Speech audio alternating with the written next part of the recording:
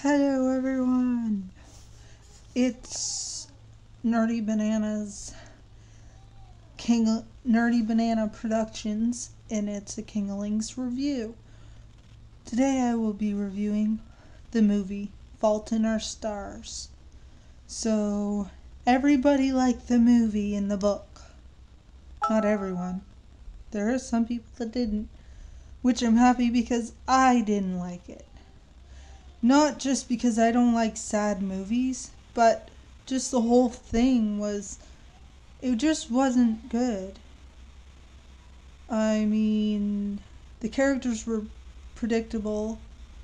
I knew from somebody else told me that the guy was gonna die, and when I watched it, I kind of knew he would, and so there was one point in the movie where they had sex. They never showed anything good thing, but why would you want to watch, if they did, which they didn't, but why would you want to watch two deathly ill children having sex unless you're totally sick in the mind? Anyways, he did that with her before, and then the next day he tells her that he is gonna die. So he only did that because, that's what a guy thinks about, and if you're gonna die, why not do it before you die?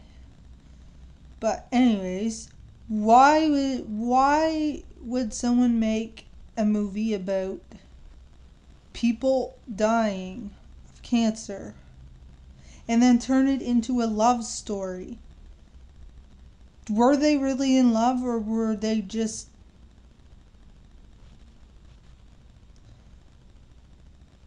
pretending because they were gonna die? They didn't have a chance to have a girlfriend or boyfriend. So they probably weren't even really in love. You don't pretend you're in love with someone. You just don't. Even if you're dying, you just don't. I did really like the character Gus. He was pretty adorable. But I didn't really like the girl because she was always depressed. And if you want to live, you have to think positive to live. If you're going to think negative all the time, you're going to die. So I thought, for a slight minute, I thought she was going to die before him because all this negativity just tears you apart. But the happy-go-lucky guy was the one that died. Obviously, she died later on. But what I really hated was the suspense of when she was going up the stairs and she almost passed out. It's like, don't push yourself, because if you push yourself, you won't get to have this experience again because you'll die. So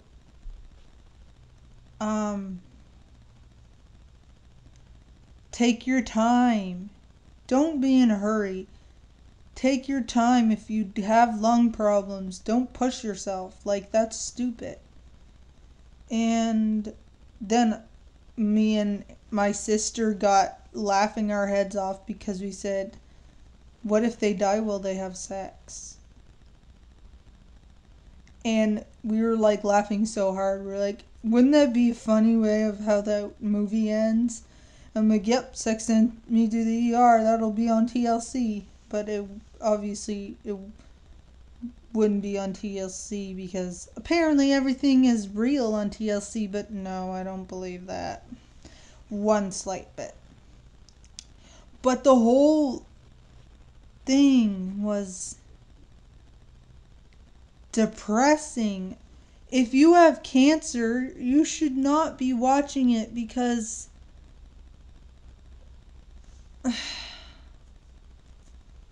I know it has love in it, but why would you combine terminally ill people and love together?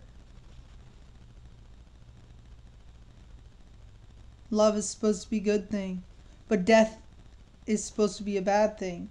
It's not. You go to a better place, apparently, when you die.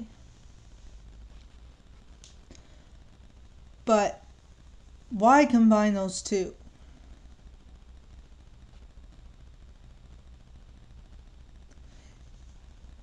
Why? If you're gonna die, you only have a little bit of time together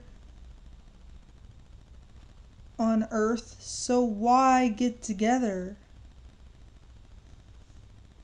If there is a heaven, then I guess, but if there isn't, I mean, no one really knows if there is or not.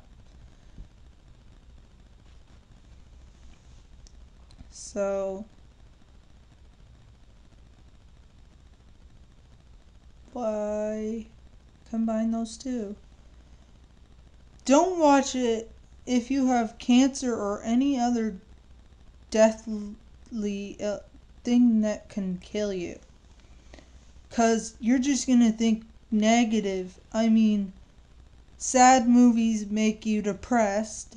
And you don't want to be depressed if you're dying or very sick. Because then you'll die quicker and easier. Watch the Secret, the movies, The Secret. It will tell you, if you think positive, you will get positive. Think very, very positive and you will get what you want. If you think negative, you're gonna get the negative. Of course, I know you've been suffering so long, you want to get rid of the suffering, but why get rid of the suffering by dying? Why not get rid of this suffering by living, by getting better?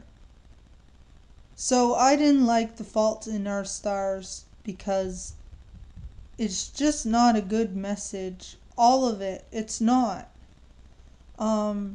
The only thing I liked about the movie was the Ed Sheeran song, obviously, because I have an obsession over him.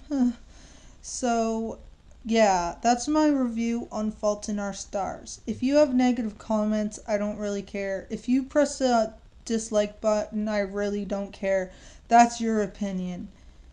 And so what if I don't like the movie? You can like the movie. I'm not telling you not to. I'm just saying I don't. And that it's not a very good message in the movie. So, if you don't want to take my advice, that's fine. Make yourself depressed. That's fine. I do it myself sometimes with sad songs. But that movie is all a bunch of emo nonsense. That's what I have to say. Emo nonsense. For the cutters, well, I've done that in the past, but I don't do it very often. Some people do it all the time because they can't deal with life. Oh, it's just emo nonsense. And I'm gonna go scream. Okay, goodbye.